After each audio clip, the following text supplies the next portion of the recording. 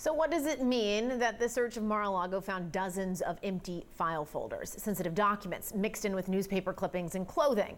The inventory of what FBI agents seized there shows a chaotic tangle of mishandled material. It also leaves a lot of unanswered questions. Joining me to talk about all of this, John Dean, former Nixon White House counsel. John, it's wonderful to see you on this Saturday night. Thanks for joining us.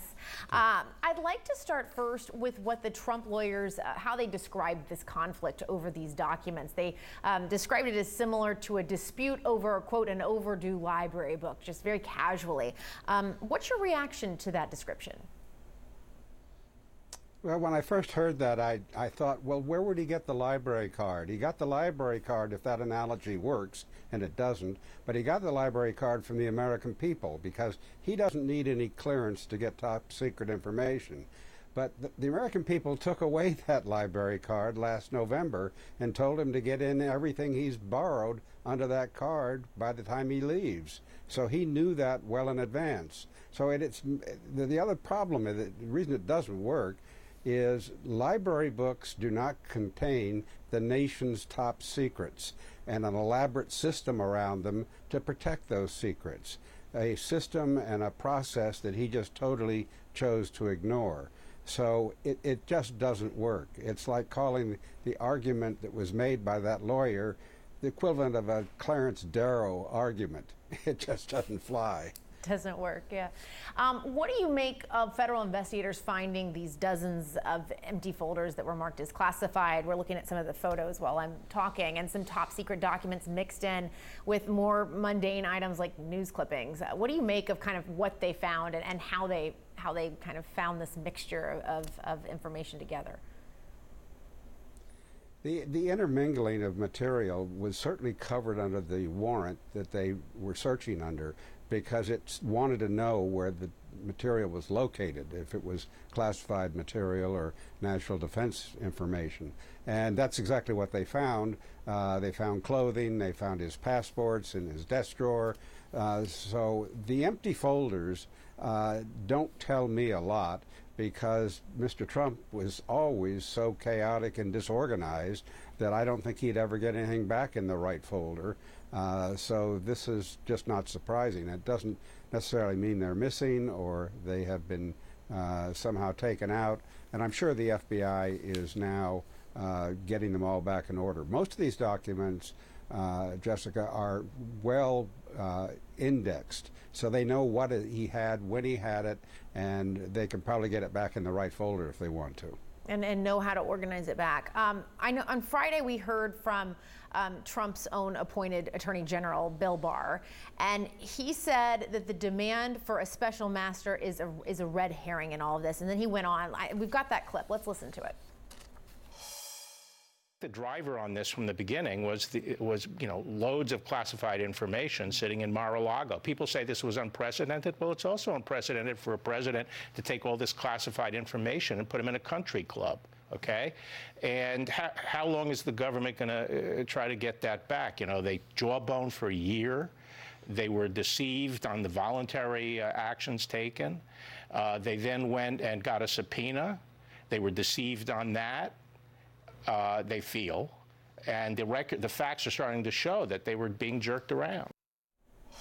And again, pointing out that was former President Trump's own Attorney General. But John, what do you make of his comments, and what do you think the viewers should be taking away from what they're hearing from him? I think that Bill Barr gave a very blunt summary of the law and the situation. He's right on. These are not Trump's documents to take anywhere. They were the government's, and the whole idea of a special master is just trying to stir up trouble and delay and confusion. And hopefully the judge, who probably would respect Barr, she may have been processed by Barr's Department of Justice, here's what the former Attorney General had to say, because he's actually just bluntly stating the law and the facts. And that, I don't think it should be elevated to anything other than what he said.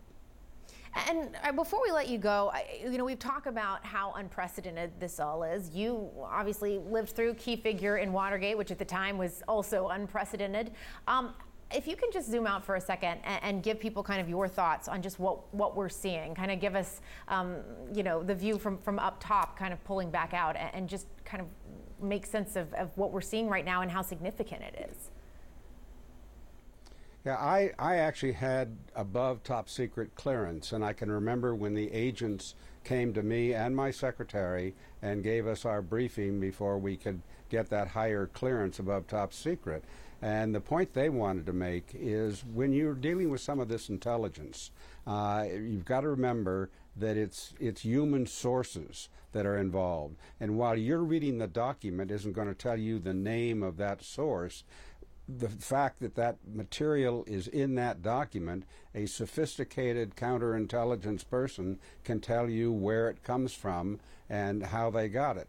And they told us it's not only true with human sources, but we have electronic sources. This is back, of course, 50 years ago. It's only gotten more sophisticated, and they use, you know, everything from satellites to laser beams to all kinds of things now that make these much more sensitive, that because we have capabilities our enemies don't even know about. So they said this is very precious material. It could cost lives, it could cost billions of dollars if it gets released. And therefore you have to follow a laid out process, and you can do this and that with a document. You can't do this and the other with them. So I was always impressed with the whole system. This was the Secret Service at the Nixon White House used to go through the White House at night and look for any secret, top secret or confidential material that was lying on anybody's desk. And they came to my office and said, listen, this was out. We want to return it to the person. Here's where it came from, and we'd like you to give them a little talk. So it was sort of policed internally in that era, and I suspect that followed in later presidencies. So Trump is just so ignoring the rules that it is blatant. And when other people ignore the rules, as he have, they've paid consequence. They have gone to jail for this. Reality Winter, who decided to leak one page, spent 4 years in jail. General Petraeus, who wanted to collect information for convenience in a black book, found himself really disqualified as a future president because of the way he handled classified information.